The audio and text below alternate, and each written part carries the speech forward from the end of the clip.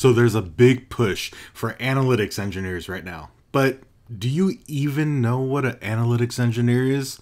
Today we're going to cover that and why you shouldn't jump into this weird, interesting career choice that seems to be a viral trend right now. Let's get into it. The job market is noisy, job titles are misleading, and you have junior analytics engineer positions that are posted requesting 5 years of DBT experience, cloud experience, and a master's degree? What? So, a lot of folks are assuming that the analytics engineer position is a smooth gateway into a data engineering position. Or they think that it's a happy medium, in between both worlds of a data analyst and a data engineer. The truth, though, is that you are often stuck in between both worlds, not really having the power of either. And you're fielding questions all day like, why does this report not match mine? And troubleshooting and everything that comes along with fielding those questions. But you don't have the access or the authority to really do anything about it. You're having to manipulate things in Power BI using DAX and M, and that's where your world is now all of a sudden.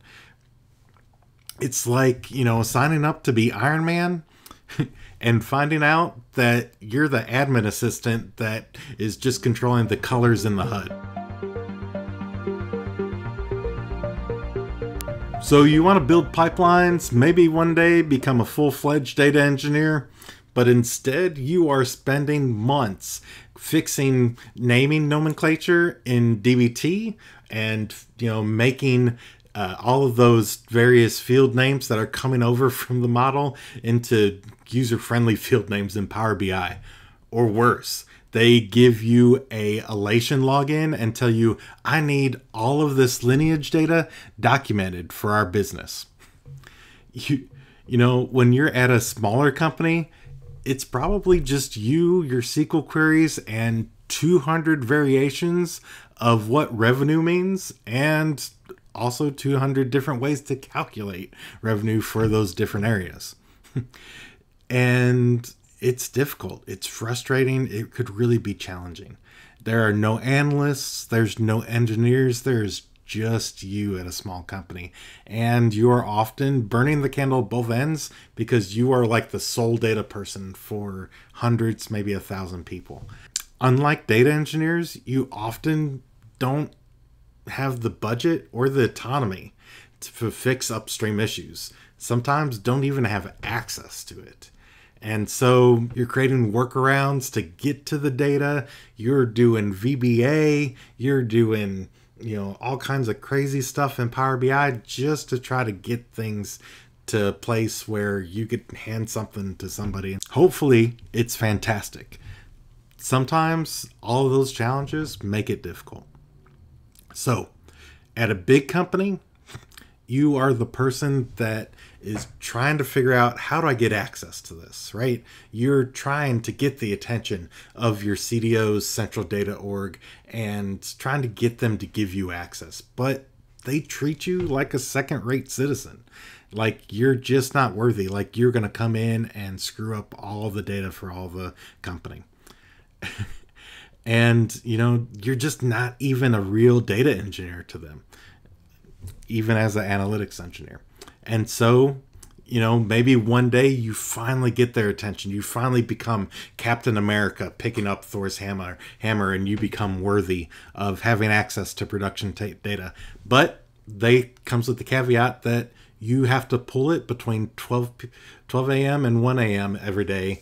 And that's the window of opportunity that you have to pull production data and refresh all of your tables. So the worst part of all this, you are still stuck at family dinners trying to explain to them what it is that you do.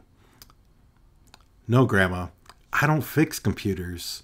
I engineer data. How did we get here? DBT came in and changed the game.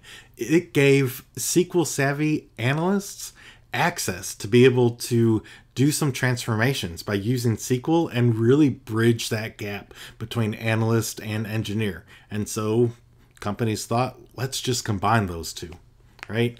We don't need all these full-on data engineers.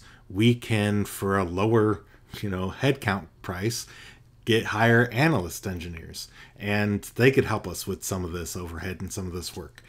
Companies jumped right in because they needed help fixing all this data modeling and fixing all this dirty data that was in the warehouse. Meanwhile, we have engineers that are struggling to keep up with tech debt, and it just keeps on piling up and piling up. But now the analyst engineer role is starting to split. We're starting to see some split between that. We have some AEs that are really almost full-fledged data engineers. They're building some really complex models. They're writing CI/CD tests and really doing a lot of that engineering work.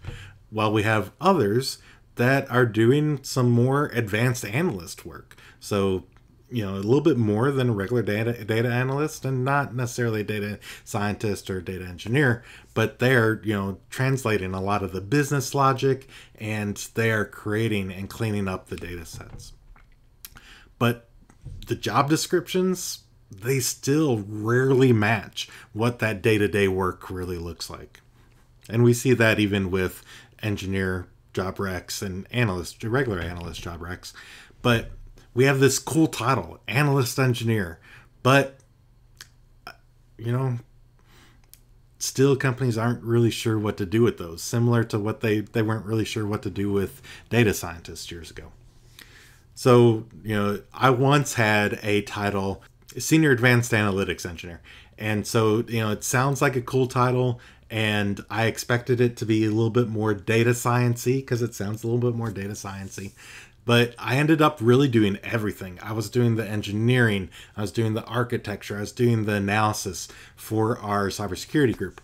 And thankfully, I had an amazing BI analyst in Norris, and he was awesome. And I was able to hand off a lot of the data models off to him, and he was just a magician with, making things visually aesthetic and pleasing for our business users. But the rest of it, I owned that full stack. So that's a lot of what an analytics engineer position feels like sometimes. You become just that data guy. We start to roll back to 15, 20 years ago where you just had these data people, and they really, did the whole gambit of what was going on. It starts to become a lot like Genie from Aladdin, right? You have phenomenal cosmic power and an itty-bitty living space. But instead, you have phenomenal, overarching responsibility and itty-bitty access, right? You're trying to do all of this without really having the control and power to do it all. So where do you go from here? What do you do with all this? It entirely depends on what your endpoint you want your endpoint to look like. If you're trying to become a data engineer, then analytics engineering could possibly be a great stepping stone to get there. It could be that gateway. It's not necessarily going to be smooth, but it could be that gateway to get you to that point. But only if you treat it as a temporary step. It is easy to get into this position and get stuck there and find yourself unable to move up. If you don't, make sure that you don't treat it as your final destination. You make sure that while you're in the role, you are understanding and learning how does data get into the warehouse, how orchestration tools work like Airflow and ADF, and how to use them effectively, how to monitor and debug the pipelines. And for the love of data, get comfortable with Python, even if it's just enough to automate some of that grunt work that you're probably doing. Now, if you're just renaming columns and cleaning up some metrics, then you're really not building that muscle. You're not building the skills up to become that data engineer. So make sure that you're pushing forward and learning those different skills. If you love the idea of being a analytical engineer, then, awesome. I'm not going to, discourage you from doing that. If that's what your passion is, then absolutely go for it. But don't be passive in the role. Make sure that you are pushing for version control and proper CI/CD, right? Don't just rely on save as in DBT Cloud. Make sure that you're really pushing for CI/CD. You are creating testing frameworks like DBT tests and data contracts, and you're really pushing for those things. You are documenting the data standards for your organization, right? Because you bridge that gap. You really should be bridging that gap between analysts and engineers and helping to really, create those standards that are going to be for your whole data org. Now, if you understand wherever you land, make sure that the company absolutely has a clear understanding of what your role is and what you bring to the job. Because if you walk in to a mess and you don't have any buy-in, you don't have any tools, and you don't have any support, you're not an analytics engineer. You're a data janitor with a fancy title. Be sure that you are looking for those growth paths and not just buzzwords and cool job titles. All right, let me give you a real world example here. I worked for this team where they had hired an analytics engineer and they had one goal. They just threw her in there and said, just make these dashboards work for us, okay? There was no documentation. There was no access to any of those upstream pipelines, no testing framework. Just fix it and get it done. Can you imagine? So she did what she could. She spent months going through and rewriting a lot of the business logic in Power BI because, again, she didn't have access to those upstream data pipelines to be able to make any changes there.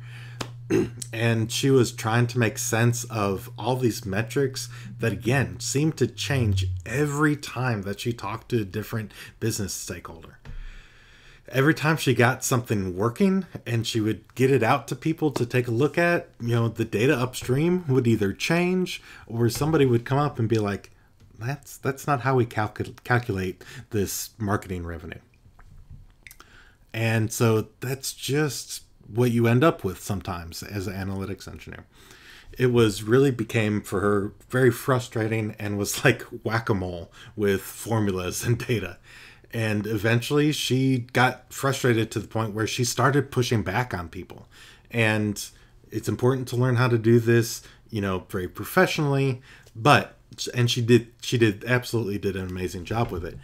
She asked for ownership of the metrics from the business. She, pushed to move the logic for these key metrics more upstream and for it to be table driven instead of hard coded in some of the pipelines. And that's when things started to finally turn around, not only for her, but for the business. Data was more clean. Reports ran more efficiently and quicker because that logic was being handled upstream during the time of ingestion instead of at the point the reports were being generated. And people started to bring her into the fold. She reached out to the engineering team, built up those relationships. They learned that she was competent and knew what she was doing. And so they really brought her into a lot of the projects and a lot of the situations that were going on. They gave her access to their ADF resource, and they got her into their Git repo. And really, she was able to come in and really start to make a difference finally. And that's when she finally got to start to do some of the data engineering that she was really passionate about and wasn't just, doing the grunt work. Her title didn't change. She didn't become a data engineer, but the role finally made sense. She was finally bridging that gap and doing a little bit of all the work that she really loved. The first half of this story, this is where a lot of analytics engineers end up if they're not careful. The second half, that is what's possible when the role is respected and when you take control of your career path. Here's the bottom line. The analyst engineer position isn't broken, it is just misunderstood. And in a lot of orgs, isn't even clearly defined. But if you know what you want from your career and you are intentional about how you grow in this role, it really can be a powerful launching pad. Maybe even your path to become a data leader or a data engineer, if that's the goal that you're striving for. Just don't go in blind, because if you do, you might find yourself stuck doing all the grunt work of both an engineer and an analyst. No ownership, no visibility, and no reward. So, ask yourself, are you building the skills that you can leverage to further your career? Or are you stuck renaming fields and fixing dashboards that you didn't even break? Because in this industry, job titles mean nothing. Your skill stack really is what is going to move you forward. I hope you enjoyed today's session. If it did clarify what an analyst engineer is, be sure to smash that like button, and while you're there, go ahead and subscribe. I'm Chris from the Data Engineering Channel, and whether you are modeling metrics or building pipelines, I've got your back. I'll see you in the next video.